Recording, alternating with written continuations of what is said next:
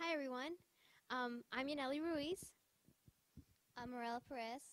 My name's Anna Lee. And I'm Rose Hine, and we're from the Johnston County Early College Academy. So weight is a big problem. Being overweight or obese is the second leading cause of preventable death. 2/3 of American adults are overweight. And in 2012, more than 1/3 of American children were obese. America is the most obese country in the world. Project I End Obesity uses 3 simple steps to end obesity in America, one person at a time. Step 1 is to inform. We have to get information about healthy eating out there. And what's so great about this program is that it's student-oriented. So what we plan to do is to have students from local schools to teach other students in the middle schools and high schools.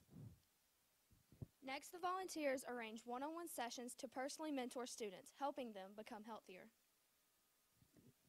The program's third part, however, is the best.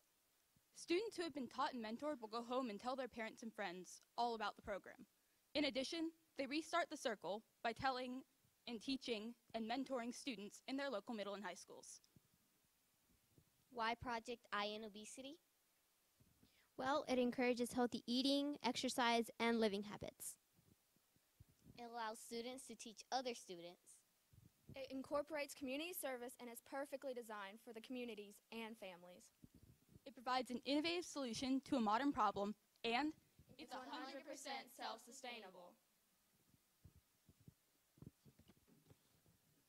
The project's sustainability depends upon the third step, the restarting the mentorship program with the new healthy students. This is an incredible way to keep the project going. It's free and it's beneficial for those who are involved, allowing them to get community service hours. This will help the students gain presenting, public speaking, and leadership skills. The community service that they gain can go to beta clubs, senior projects, and even college acceptance. we have begun working to get Project I End Obesity into schools in our county, but have realized that we need someone to guide us in the making of a curriculum for our mentors to use. This is where you all come in. With the help of each and every one of you, we can make a difference. Project I End Obesity will, one step and one American at a time, make our communities healthier. And, while it's working, this project will make students in America better leaders, so everyone can make a better tomorrow. Thank you, and we look forward to working with you.